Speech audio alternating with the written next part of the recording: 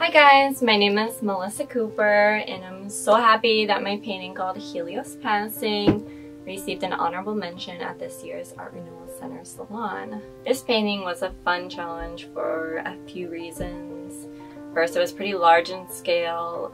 It was also a multi-figure composition, and it had this sort of unusual value structure where I was painting these two figures that were in a room that was receiving this pretty harsh sunlight, and that meant that one figure was almost fully in shadow and the second one was receiving a lot of highlights and light in the upper part of the figure.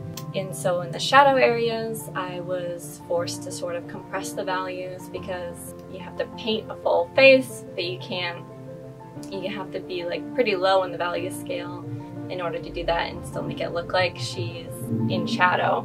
And then on the other hand, the second figure was receiving a lot of light and I was able to play around a little bit, building up highlights and playing with texture. Anyway, I'm so thankful that the Art Renewal Center is putting together this online exhibition, and make sure you check out everyone's works and the details of my painting.